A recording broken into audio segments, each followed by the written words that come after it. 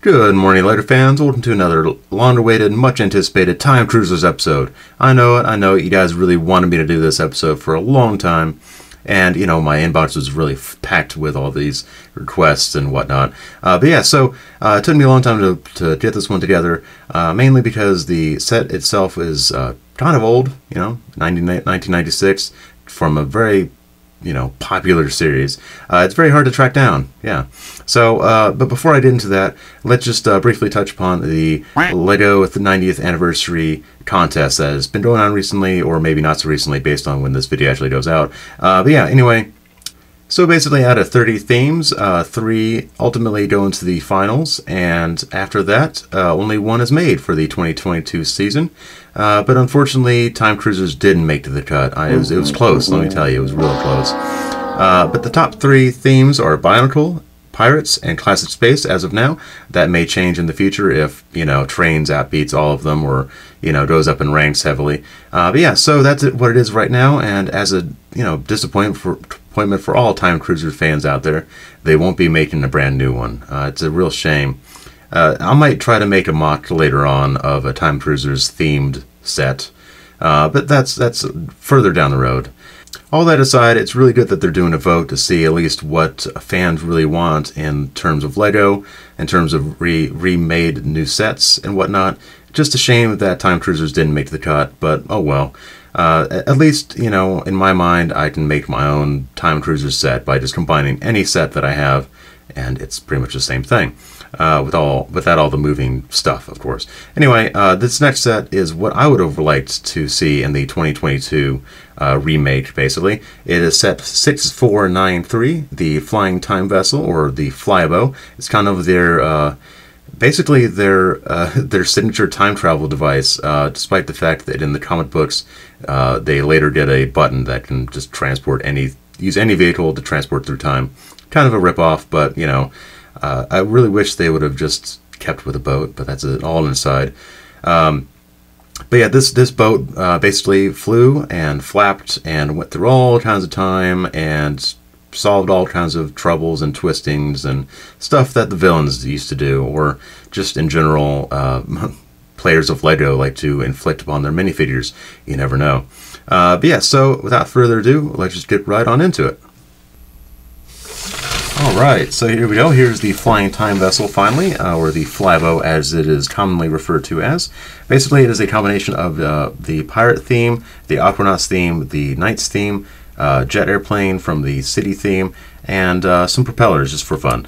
It's basically a whole lot of craziness here. A very tall vehicle, too. Let me just pan up to share how tall the mast actually is. It goes all the way up there. Has the monkey too, of course. But yeah, so basically it's a very cool, fun little vehicle. A lot of moving action, a lot of neon too, for good measure. I really enjoy it just because it's unique in a lot of ways. So why did they choose to do a flying time boat in the first place? Well, ultimately in 1994, LEGO received a fan submission from, I believe, a 6-year-old, but he desperately wanted LEGO to make basically a time machine set. Of course, he made it a car, and due to later reasons, Back to the Future, they couldn't make a time-traveling vehicle of that nature, so they went with next best thing, a flying time boat. Yeah, because that's the next logical leap there. But the whole thing comes across as a really fun kind of Victorian notion of if you add more wings and propellers to things, anything will fly, and certainly that they did this in spades. It's a lot of fun here, as is most of the Time Cruisers series. But yeah, so basically looking at the whole thing, up here on the front we have the dragon head covering over what I assume is like a laser or some sort of guiding light or something. That's a nice way to kind of cover it over, at least the building portion there. You got some dragon arms here covering over a couple of Technic holes, little teeny tiny wheels, a couple of air horns on the front here, and a couple of crossbows to fend off any unwanted guests. On the top here we have a cool little periscope, kind of cool. I love that piece there, the little angle piece. I don't know why, but it's so odd. and I wish they used it more in more sets. I'm sure they used it a lot in Aquanaut sets. On the side here we have the flapping wing and a bit of the mechanism, which I will show more in detail in a bit. On the side here of course we have the crow's nest and the mast here and the rope ladders and everything. You've already seen that. On the side here, though, we have all the hats, which Dr. Cyber and Tim Cruz can actually use to basically blend in with any time period. We'll get into more than that in a minute. I'll share with you all the little helmets. But basically, there's a bunch of knight helmets. There's a little pirate bandana and an Aquanaut's helmet, I want to say. Well, anyway, on the very back here, we see the rest of the exposed belts and gears and whatnot. And ultimately, this comes across as the more interesting part of the vehicle for me. Just because we have a lot of things going on. The double propeller here being propelled by the belt there, and what I can only assume to be the propeller for when it's in the water, although I'm not sure what the wings do when they're in the water, in the universe. This is the correct way that this little flag here is supposed to be pointed. I assumed at first it was a rudder, but it kept clipping, kept getting knocked off. So I just I re-looked at the directions, and so I looked at the directions, and it was supposed to be like that. So I know it's supposed to be weird. That's the whole entirety of Time Cruisers. It's entirely weird. But yeah, so basically, the whole action, the whole flapping action, is driven by this wheel, which is then carried through this axle and another belt that goes inside the whole vehicle, and then through here and out the back. And that's really cool how they basically hid a lot of the mechanics inside the vehicle itself. And that's I really wish they did more of this type of building in bricks instead of in the Technic series, but that's just basically a nitpick from me. But yeah, so anyway, up here on the top we can see the periscope, and if you tilt that forward, we can actually reveal the driving cockpit. Let me see if I can get it in that shot without the mast is actually poking my camera. That's funny. Yeah, so on the front here, we can see Dr. Cyber working with a couple of controls. Nothing really much going on in there. But on the back here, we have all the treasure, the precious, precious treasure, which is basically just a bunch of swords and other utensils. Basically, it's more cosplay stuff that Dr. Cyber and Tim can actually use, and I wish it was actually placed in there a little bit better with bricks and whatnot, because it can easily fly out. But I guess that's the reason why this is all covered up. Let me set that off to the side. But yeah, so with this whole set, you get Tim Cruz here. He's looking his usual self. Let me take off his hat. Oop. Okay, never mind. His usual self with his giant unibrow. Let's see. Light. There we go. And his weird nose. Love the tee. Love the shirt. Nothing really much going on there. And we get Dr. Cyber out. I love this guy. He looks very kooky. He's got his cross eyes, his little glasses, and he's got his little mustache, and his little twisted tie there, and with the, I don't know why he even has a pencil tied to it, but he's crazy. It's fun.